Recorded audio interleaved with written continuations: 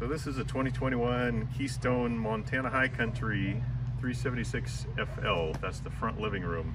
We're going to show you a few things today that you might want to know before you consider purchasing one, or after you purchase what you need to be ready for. Let's start out walking to the back here.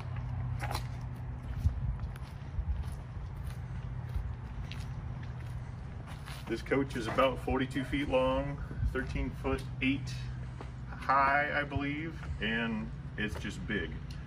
One of the things that's interesting with this one, since it's a front living room, it's a rear bedroom with a loft above it. The way they get away with doing that is they do a drop frame. If you come over here and take a look behind the wheel, I don't know if you can see this, frame drops down 8 inches, which is great for accommodating the bedroom. That causes problems though. With the overhang from the back wheels clear to the back of this thing, when you're hooked up, that frame is very close to the ground. I'm hooked to a 2014 Ram 2500, stock height, just a little bit larger tires. Right now, I have about 13 inches of clearance between the frame and the ground.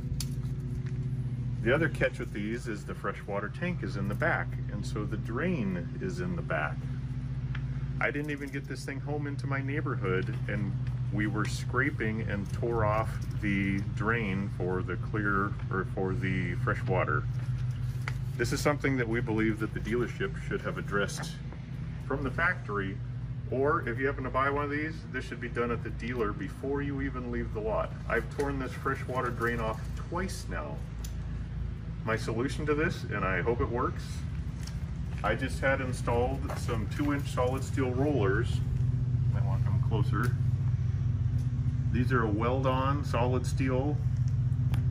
They have a grease zerk so that when you actually come in and out of a driveway or a change in elevation from, for example, going downhill to up a hill, this bottom end is going to catch on those rollers and hopefully smooth your ride, as opposed to tearing up the frame or tearing off the freshwater drain. If you have a look underneath, you can see how I modified mine to be much shorter coming off the bottom of the tank and angle out to the side as opposed to coming straight down. This is simple PEX fittings, very easy to do. Something else to keep in mind, the 50 amp power outlet comes out the back. Well, this is a pretty long rig, right? So you'll find as you come into some campsites, that might be a little bit of a challenge for connecting to utility, which may be, for example, up here somewhere. This refrigerator vent is about the max of where your 50 amp power cable will extend to. So when you're coming into your spot, you need to keep that in mind so you don't go too far forward, too far back, and you actually have room to connect. Another thing to keep in mind when you're pulling into your spot is any obstructions that might be there. The last campground we were at, we were fortunate enough to have a light pole smack dab in the side of our camp spot, which had to be placed between the slide out and the door with the steps coming down. Not real convenient. The other thing to keep in mind is the sewer outlet on this particular one is right here underneath the steps. So if your sewer connection at your campsite happens to be right in about the space where these rear steps come down, it's a little bit of a problem. You don't really want that. The downside to this situation, these steps fold in, they don't fold up. So you could camp and leave the steps folded in, but as you can see, that's going to block a good chunk of your hallway getting back to the bathroom or to the bedrooms in the back. The other thing to keep in mind with these steps, the way they fold in, any dirt, debris, sand, dog hair, things like that that are still on them when you fold them up, guess what? You fold that all right inside. So good idea to clean them off and keep them clean before you fold them in. One other little idea. Lights in the compartments. This side is great. You have a light above your utilities where you're going to be hooking up your water, cable, things like that. And you have one more light over here. But with all the other storage compartments that this thing has, there are no other accessory lights. So if you're getting set up in the dark, you need something. I bought some little push button stick-ons, and I have those across the front, in the back, on the side, and in the back. So you can see what you're doing when you're rubbing around in there looking for s'more sticks or whatever the case may be. Simple little things, but they make life so much easier. So the labeling, that's great for our handles. We have gray, gray, and black. But when you open it up and you take a look inside, which is which? Well, it took me a little bit of figuring out on the two grays, bathroom, kitchen, and obviously the black has a black handle. But there's times where I may not want to completely dump one of the tanks. I want to save a little bit to flush. And I don't know if I'm dumping the kitchen or the bathroom, so why not label things, make it easier for the end user? Simple stuff. Okay, this one came with the auto level system. First time I've ever had one of these. I absolutely love it, but there is a little bit of a learning curve with it. When you first come in, you set it to raise and unhook, but that doesn't mean you just hit auto level and walk away and let it do its thing. If you're on a perfectly level spot, you can get away with that. The last time we were out, I didn't realize that the front of the coach was way higher than the rear.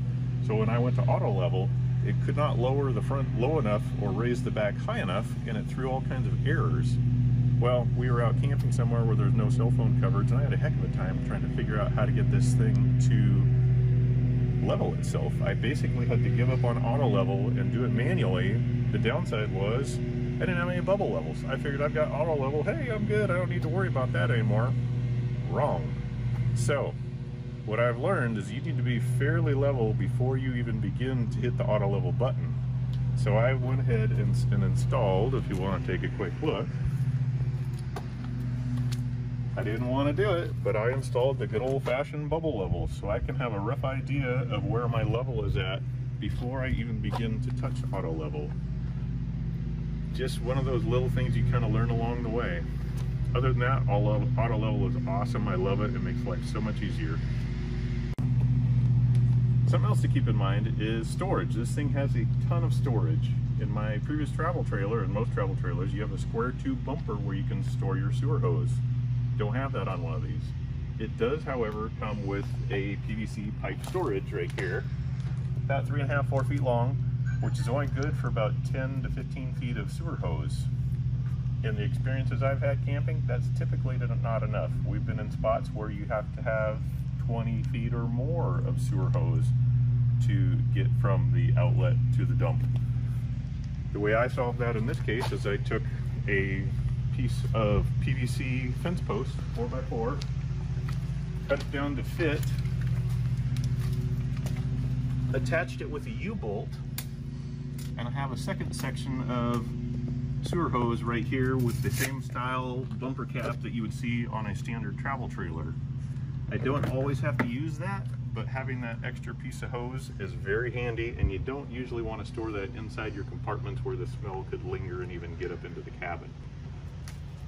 Okay, now we'll take a step inside and look at a few more things.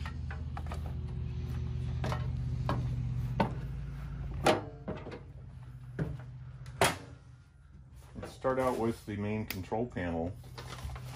It's pretty nicely laid out. It keeps all your switches centralized. However, it doesn't always tell you exactly what you're looking at. We had slide 1, 2, 3, and 4.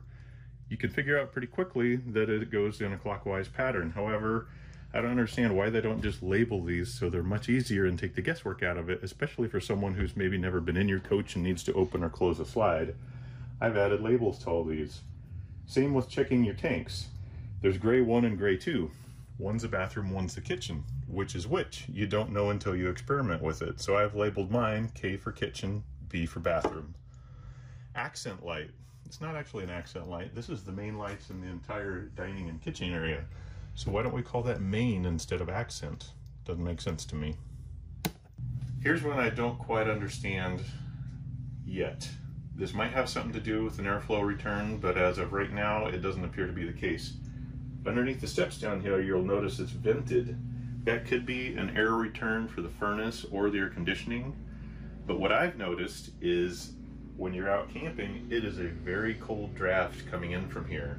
When I look down in there, I see ductwork and wiring and things of that nature, but I don't see any sort of an air return. If that's not an air return, I'm going to block that off. So now we're going to work our way up to the front of the coach here. And just a small pet peeve of mine, that's the remote control for the TV. It's nice to have a TV. It's nice to have the front window to be able to look out of, even though ours is a little dirty right now from the last road trip.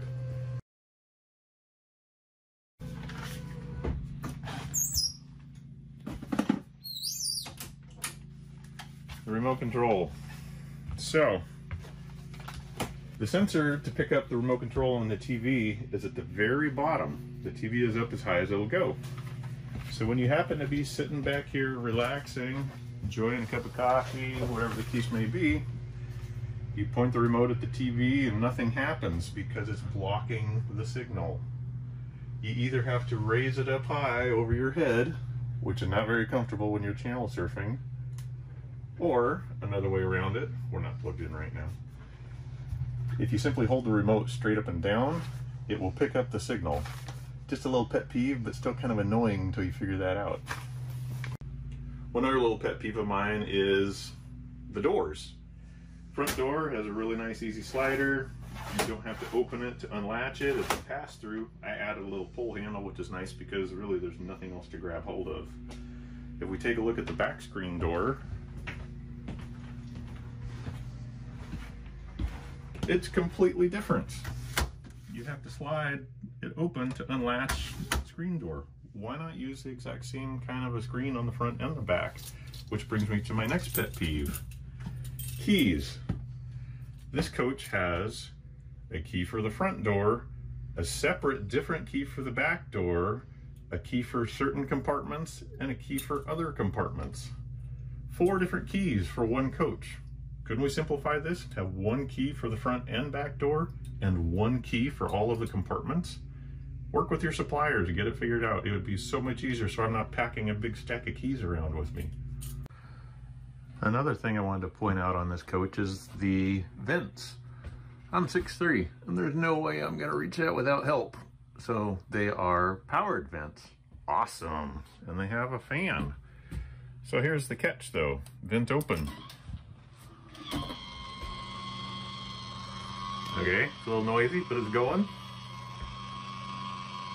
Going, going, going. Turn the fan on and off if I want to. No big deal, right? When you hit fan off, it automatically wants to close the vent. No, I maybe don't want that. Maybe I want the vent partially open. So I hit vent open. Nope, it's going all the way. Vent closed, no, it's all the way. You have no choice. The vent is all the way open or all the way closed. There is no cracking it unless you want to manually come up here and adjust with that. Who wants to do that? Next up on our list is a ceiling fan. It's a nice addition. You have low speed and high speed.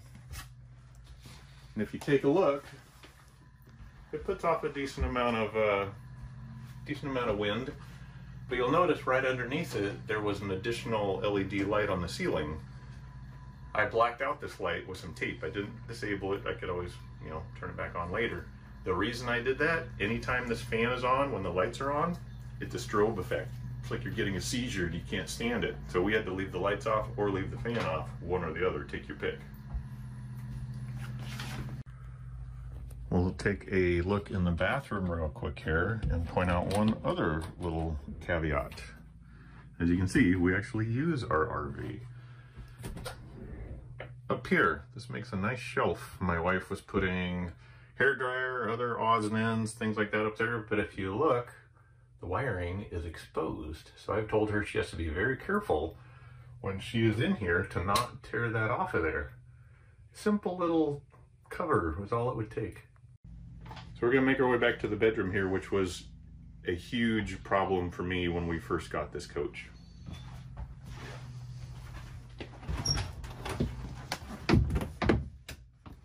You'll notice the step trim is made out of metal. When this first arrived, they used the same metal trim here with a mitered cut.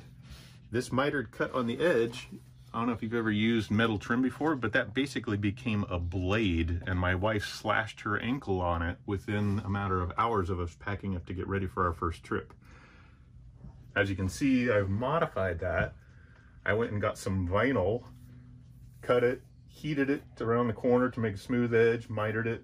Nothing you can cut yourself on anymore. I mean, maybe as a worker at the factory wearing boots, it's common sense that you're not going to kick that or trip on it, but someone going camping wearing flip-flops or getting up in the morning to have a cup of coffee, you're going to slice yourself open on something like that. That was ridiculous. One other nice feature of this coach is it has USB jacks for charging all over the place. In the master bedroom, we have 2 jacks on this side, however, nothing on the other side. So to accommodate that, I added a 90-degree USB adapter and ran a 9-foot cable underneath the mattress so that I can have a charger on my side, because there's nothing over here besides a little shelf. There is an outlet down here, but I don't want to bring another phone charger with me and forget I left it in here. I just want to use a USB outlet. So that's something that the factory could have done a little bit better job on, because we both have smartphones we want to charge. Here's another interesting feature.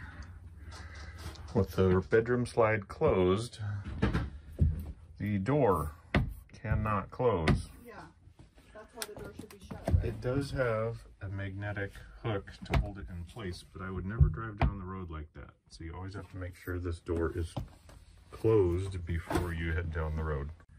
Here we are again in the master bedroom. As you can see, there's a nice spot where you can hang a flat screen TV. I went and put a swing out arm on this one, so you can lay in bed and watch TV. Works great. However, say you want a DVD player. Well, where do you put that? There is no place to put that. So I went and put in a little corner shelf over here and tried to hide the wiring a little bit in a loom back down to the TV. There is no place to put a DVD player unless you want to mount one against the wall and get real creative. You know, having these rear steps and rear door are incredibly handy, but as you noticed on the front, there's a nice swing out grab handle. Why not put one on here as well, on the back? That's a pretty good step off the ground, a good 3 feet before you're going into the coach. I wouldn't mind having something else to grab onto. So all in all, I know it sounds like I'm complaining a little bit here, but I really do love this fifth wheel. It's great for our family.